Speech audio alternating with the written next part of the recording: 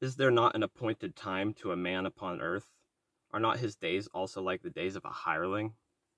As a servant earnestly desireth the shadow, and as a hireling looketh for the reward of his work, so am I made to possess months of futility, and wearisome nights are appointed to me. When I lie down, I say, when shall I arise, and the night be gone? And am I full of tossing to and fro unto the dawning of the day? My flesh is clothed with worms and clods of dust. My skin is broken and become loathsome. My days are swifter than a weaver's shuttle, and are spent without hope. O remember that my life is wind. Mine eye shall no more see good. The eye of him that hath seen me shall see no more. Thine eyes are upon me, and I am not. As the cloud is consumed and vanished away, so he that goeth down to the grave shall come up no more. He shall return no more to his house, neither shall his place know him any more. Therefore I will not refrain my mouth. I will speak in the anguish of my spirit. I will complain in the bitterness of my soul. Am I a sea or a whale that thou settest watch over me?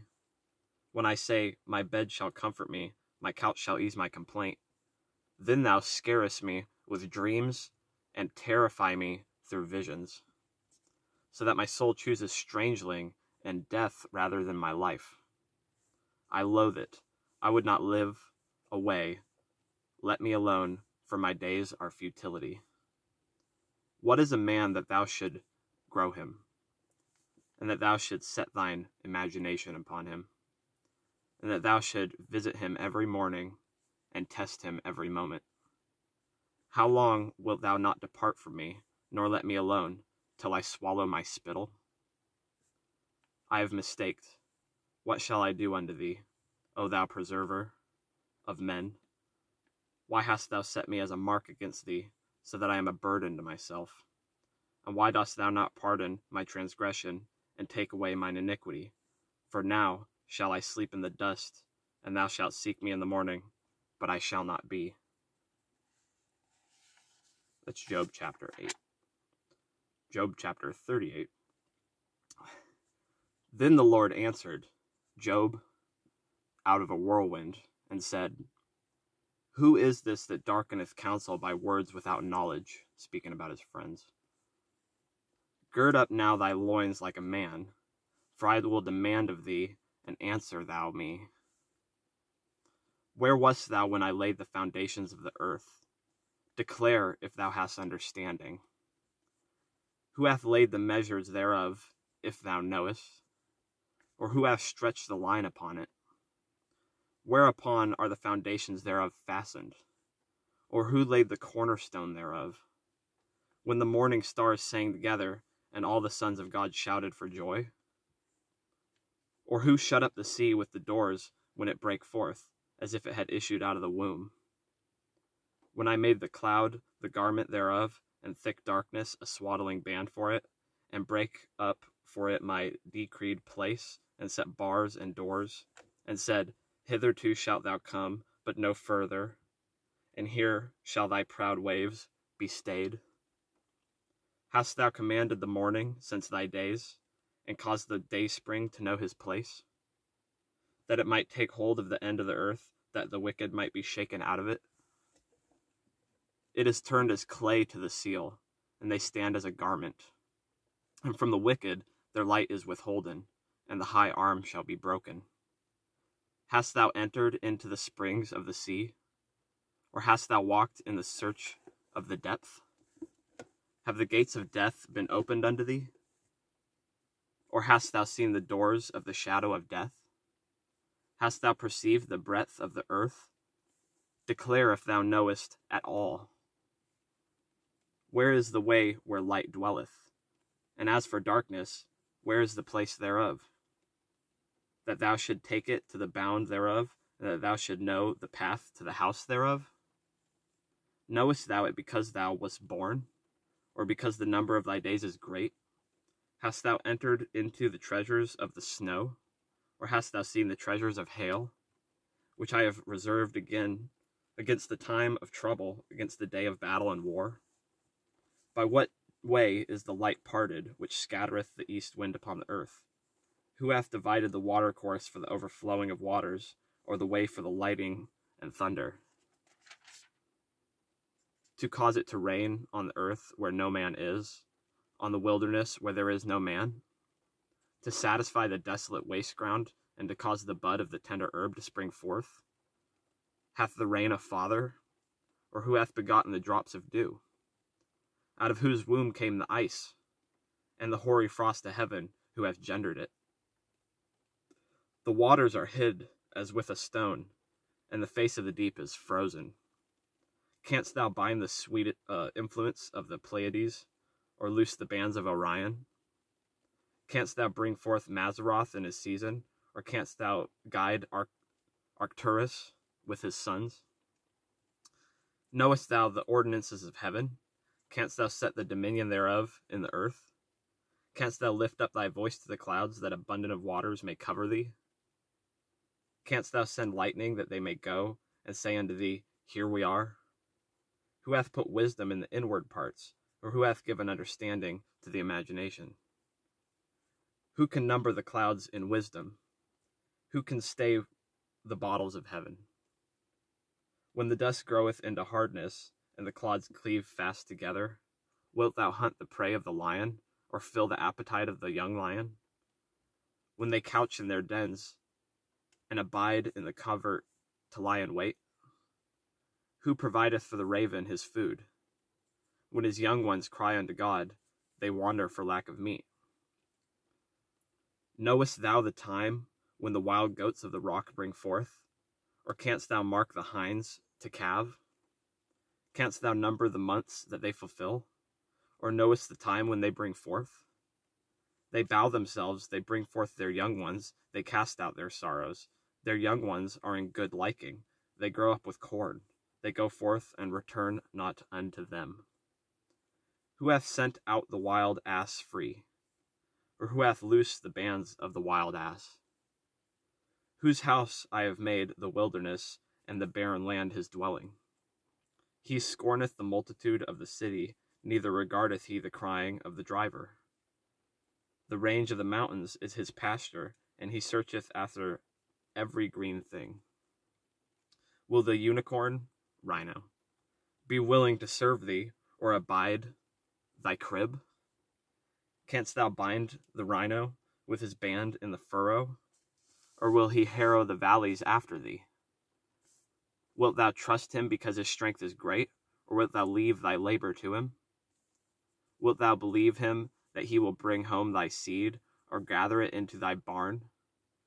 Gavest thou the goodly wings unto peacocks, or wings and feathers unto the ostrich, which leave her eggs in the earth, and warmeth them in dust? And forgetteth that the foot may crush them, or that the wild beasts may break them? She is hardened against her young ones, as though they were not hers. Her labor is in vain, without fear. Because God hath deprived her of wisdom, neither hath he imparted to her understanding.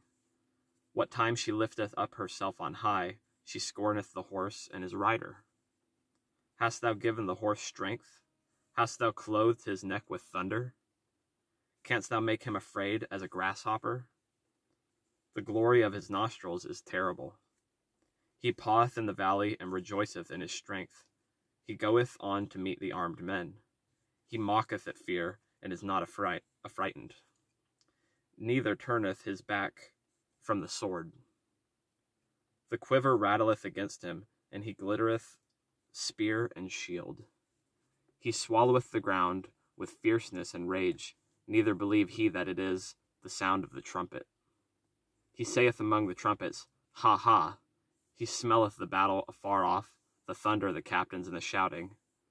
Doth the hawk fly by the wisdom, and stretch her wings towards the south? Doth the eagle mount up at thy command, and make her nest on high? She dwelleth and abideth on the rock, upon the crag of the rock, in the strong place. From thence she seeketh the prey, and her eyes behold afar off. Her young ones also suck up blood, and where the slain are, there is she. Moreover, the Lord answered Job, and said, Shall he that contendeth with the Almighty instruct him? He that reproveth God, let him answer it. Then Job answered the Lord and said, Behold, I am vile. What shall I answer thee? I will lay mine hand upon my mouth. Once have I spoken, but I will not answer ye. Twice, but I will proceedeth no further. Then answered the Lord unto Job out of the whirlwind, and said, Gird up thy loins now like a man. I will demand of thee, and declare thou unto me. Wilt thou also disannul my judgment? Wilt thou condemn me, that thou mayest be righteous? Hast thou an arm like God, or canst thou thunder with a voice like him? Deck thyself now with majesty and excellency, and array thyself with glory and beauty.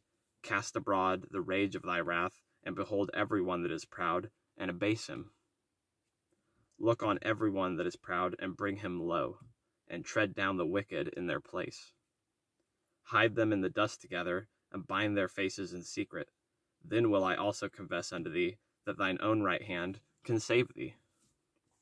Behold now the behemoth, which I made with thee, he eateth grass as an ox.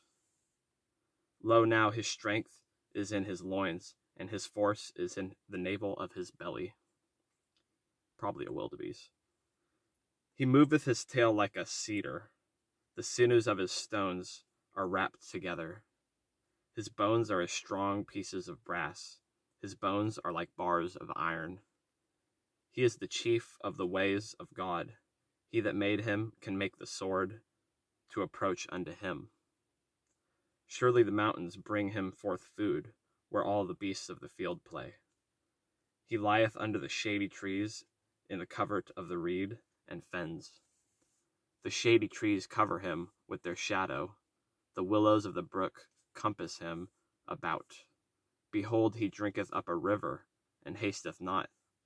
He trusteth that he can draw up Jordan into his mouth. He taketh it with his eyes. His nose pierceth through the snares. Canst thou draw out the Leviathan, probably a crocodile, with a hook? Or his tongue with a cord which thou lettest down? Canst thou put a hook into his nose, or bore his jaw through with a horn? Will he make many supplications unto thee? Will he speak soft words unto thee? Will he make a covenant with thee? Wilt thou take him for a servant forever? Wilt thou play with him as with a bird? Wilt thou bind him for thy maidens? Shall the companions make a banquet of him? Shall they part him among the merchants? Canst thou fill his skin with barbed irons, or his head with fish spears? Lay thine hand upon him, remember the battle, do no more. Behold, the hope of him is in futility. Shall not one be cast down, even at the sight of him? None is so fierce that dare stir him up. Who then is able to stand before me? Who hath prevented me, that I should repay him? Whatsoever is under the whole heaven is mine. I will not conceal his parts, nor his power, nor his comely proportions. Who can discover the face of his garment, or who can come to him with his double bridle? Who can open the doors of his face? His teeth are terrible round about. His scales are his pride, shut up together as with a close seal. One is so near to another that no air can come between them. They are joined one to another, they stick together, that they cannot be sundered. By his neesing a light doth shine, and his eyes are like eyelids of the morning. Out of his mouth go burning lamps, and sparks of fire leap out. Out of his nostrils goes smoke, and out of the seething pot or cauldron. His breath kindled coals, and a flame goeth out of his mouth. In his neck remaineth strength, and sorrow is turned into joy before him. The flakes of his flesh are joined together. They are firm in themselves. They cannot be moved. His heart is as firm as a stone, yea, as hard as a piece of the nether millstone. When he raiseth up himself, the mighty are afraid. By reason of breakings they purify themselves. The sword of him that layeth at him cannot hold, the spear, the dart, nor the habergeon. He esteemeth iron as straw, and brass as rotten wood. The arrow cannot make him flee. Slingstones are turned with him into stubble. Darts are counted as stubble. He laugheth at the shaking of a spear. Sharp stones are under him. He spreadeth sharp pointed things upon the mire. He maketh the deep to boil like a pot. He maketh the sea like a pot of ointment. He maketh a path to shine after him. One would think the deep to be a hoary. Upon the earth there is not his like, who is made without fear. He beholdeth all high things. He is a king over all the children of pride.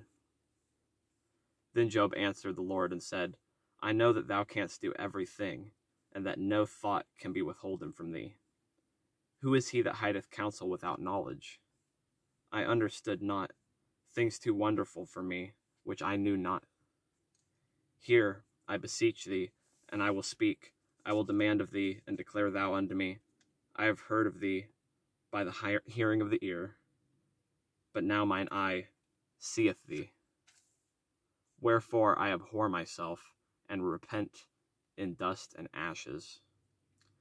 And it was so, that after the Lord had spoken these words unto Job, the Lord said to Eliphaz and Temanite, My wrath is kindled against thee, and against thy two friends, for ye have not spoken of me the thing that is right, as my servant Job hath. Therefore take unto you now 7 bullocks and 7 rams, and go to my servant Job, and offer up for yourselves a burnt offering, and my servant Job shall pray for you. For him will I accept, lest I deal with you after your folly, in that ye have not spoken of me the things which is right, like my servant Job. So Eliphaz and Temanite and Bildad and Shuhite and Zophar and Namathite went and did according as the Lord commanded them. The Lord also accepted Job. And the Lord turned the captivity of Job. When he prayed for his friends also, the Lord gave Job twice as much as he had before. Then came there unto him all his brethren and all his sisters, all that they had been of his acquaintance before, and did eat bread with him in his house, and they bemoaned him and comforted him over all the evil that the Lord had brought upon him. Every man also gave him a piece of money, and every one an earring of gold. So the Lord blessed the latter end of Job more than his beginning, for he had 14,000 sheep, 6,000 camels, and 1,000 yoke of oxen, and 1,000 asses. He had also 7 sons and 3 daughters, and he called the name of the first Jemimah, and the name of the second Keziah, and the name of the third Karen Hapuk. And in all the land were no women found so fair as the daughters of Job, and their father gave them inheritance among their brethren. After this lived Job 140 years, and saw his sons and his sons' sons, even 4 generations. So Job died being an old and full of days.